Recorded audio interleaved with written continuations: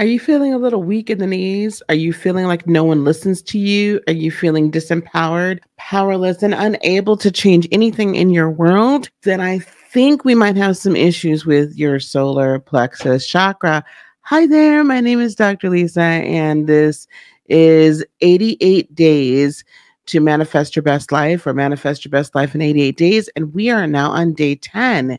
Now, if you know anything about numerology, 10 is like the ending of a cycle right before the beginning of a cycle, which would be actually the number 0.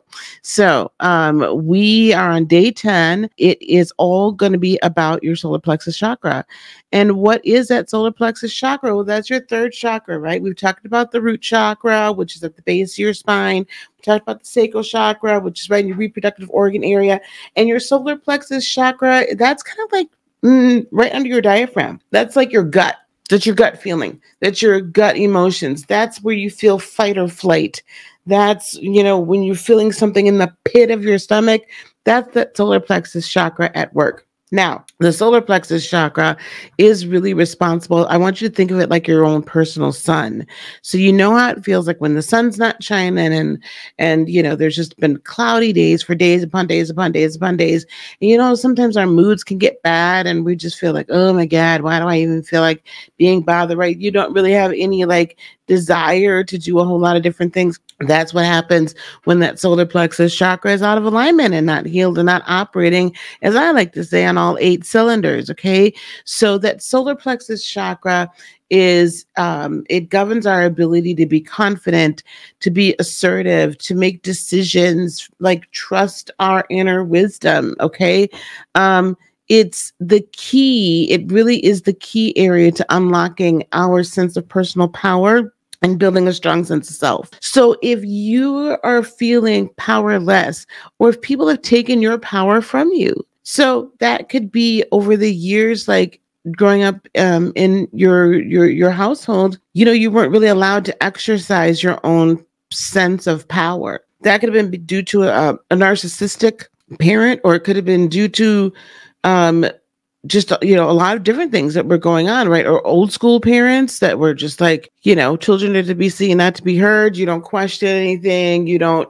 And while I'm saying, children shouldn't be disrespectful, I am saying that there is still a way to cultivate that. It's really activating our solar plexus chakra. If you're feeling out of control in your life, that's another area that the solar plexus helps to govern. Now, why is this even important when we're talking about manifesting our best lives over 88 days?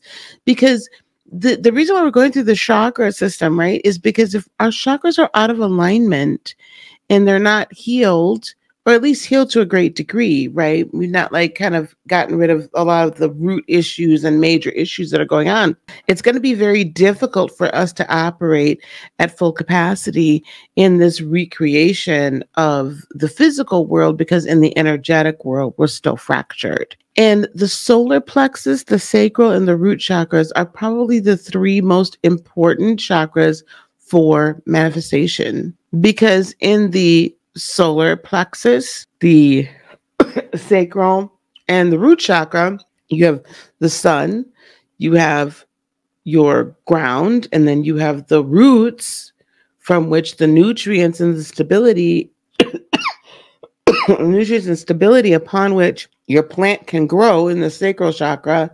And then your solar plexus chakra is providing the necessary sun and energy and activation and implementation for all of those manifestations. So in other words, all of your great ideas and imaginations and visualizations are never going to take root in the earth realm, the 3D realm, until these 3 chakras are handled, until those 3 are in a good place. We're not going to be perfect, but we need to be in a good place. Now, I'm not going to just leave you here with an inability to unblock that solar plexus chakra. What we do, the importance of having the sun shining on your life is, and in your own being, is that you then understand your own divinity, that you recognize that you are the God, small g, of your world. And you stop placing and giving away your power. Now, I know that's probably going to be a little hurtful for some people, but I want you to hear me out. Even in Abrahamic religions, there's been a misconstruing of what was originally said in the texts.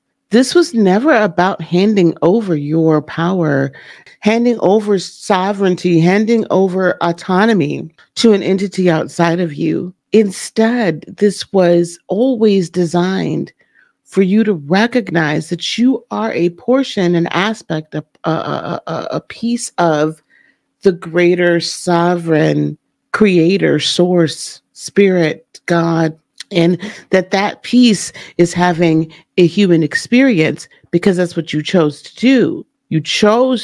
There was a decision made, and then this experience is for the greater good. That doesn't mean that you ever lost the ability to create your world. That doesn't mean you lost your sovereignty. That doesn't mean you lost your light. So when we put things outside ourselves and say, well, if it's God's will, is it your will?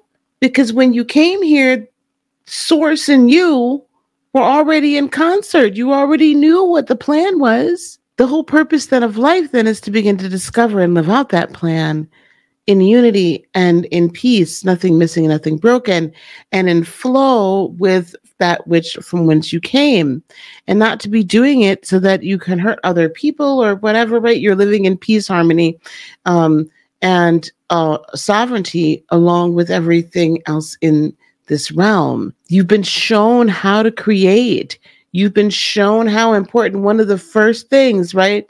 In the Bible and in the Torah, God said, let there be light, and there was light. That's how important your solar plexus chakra is. Like, it's got to light your path. Trust in the Lord with all thine heart, lean not to thine understanding, in all the ways acknowledge him, and he will direct thy path. Light. You have an internal compass. That's your solar plexus. So I want you to listen to solar plexus chakra healing music. I mean, if it's a sunny day, open up the windows if you can. Get outside if you can. Wearing yellow, eating yellow foods, all those sorts of things, right? Citrus, but most of all, take your power back. You're an I am for a reason. Don't hand it over. Recall it back and reintegrate it back into your being. Okay? All right. Now, never forget, until next time, give permission to your purpose to provide for your person. This is Dr. Lisa. Oh, don't forget to comment below. Leave me some comments about how you feel about this whole conversation, right? How are you feeling about being your own sun? Okay? How are you feeling about turning that light on? So leave me some comments. Thanks for the like, the subscribe, or the follow, and the share. We appreciate y'all. See you soon. Bye.